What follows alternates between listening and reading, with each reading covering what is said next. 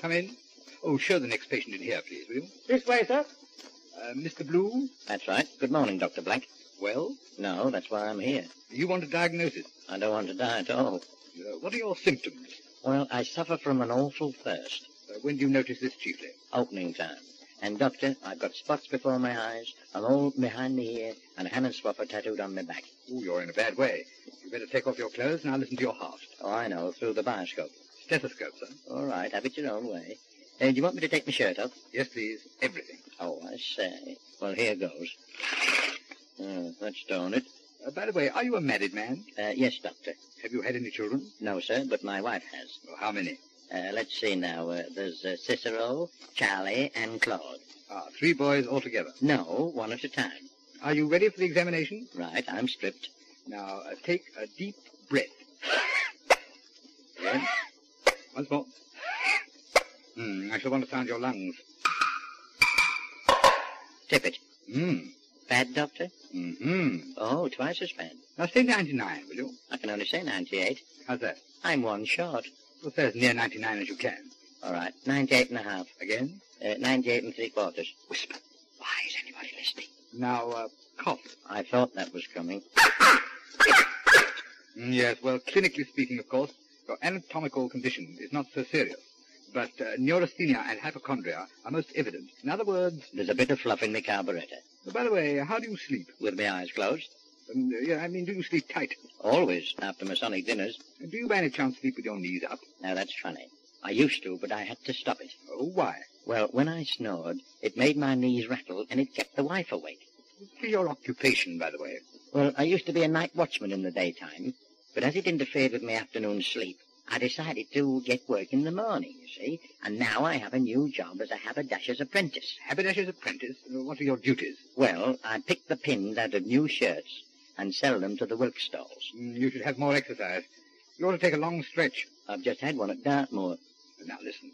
You want to give up smoking, drinking, gambling, and any sort of amusement that excites the action of the heart. And then... I'll give up breathing. Anyway, Doctor, thanks very, very much for your diagnosis, but I still feel ill. And I think that I ought to tell you that I had leeks for lunch today. Leeks? Oh, that explains it. You don't want a doctor, you want a plumber. Oh, all right, thanks very much. Here's your Bob, and good morning. Well, I'm glad he's gone. Oh, he's coming back. Yes, come in. What is it? What do you want?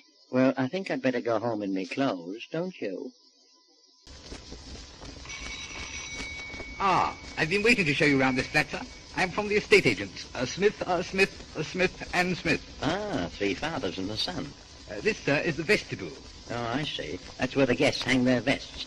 Now, have you got... Yes, sir, we're coming to that. Now, this door on the right, sir, leads to the dining room. Come in, sir. Yes, sir. What, sir? I said yes, sir. Oh, thank you, sir. Look at this table, sir. A refractory table. Oh, I'll soon tame that. Anyhow, I don't like it. It's round. What's your objection to that, sir? Well, you can't have a square meal on a round table. Oh, most amusing, sir. Most humorous.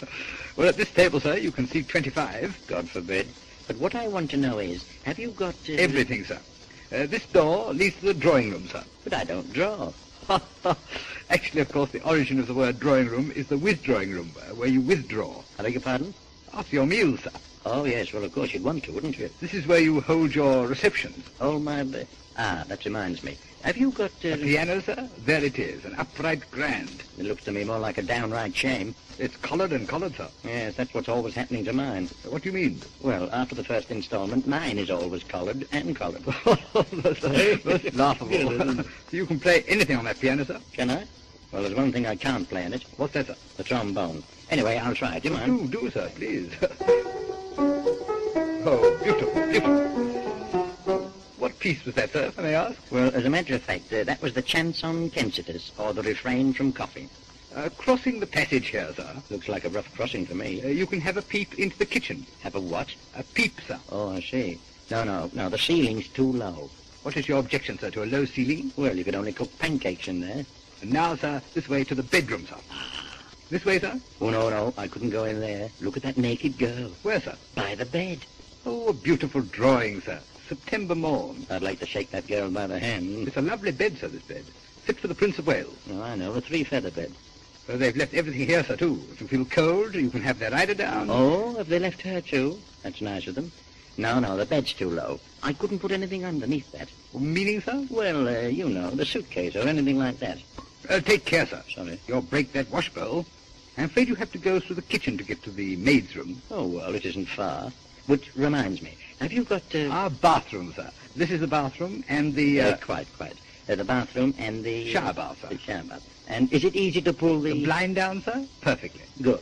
I hate having to breathe on the windows when I bath. Well, sir, what do you think of this flat? Well, it's all right, but have you got a... Yes, sir? Have you got a bob for my gas meter? I'm from the flat below.